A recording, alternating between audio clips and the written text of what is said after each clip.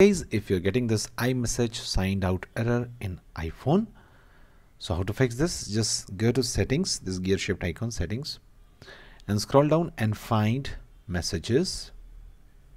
Here it is.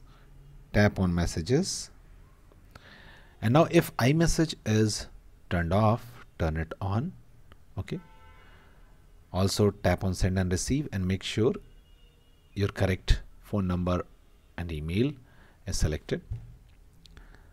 Now if it is not working, then what you can do, you can try turning it off. Just turn it off, wait for a few seconds, and then turn it on.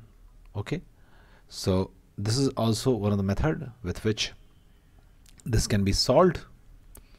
Now if this is also not working, then let's try next method. Just go to settings again, this time go to general, tap on general, scroll down, find transfer or reset iPhone, this thing, tap on it, and now tap on reset option. This is the reset, and type on reset network settings. Okay, just tap on reset network settings.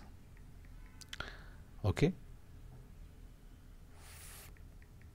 now once you tap on reset network settings, your phone network settings will be reset, and restart your phone and your problem will be fixed.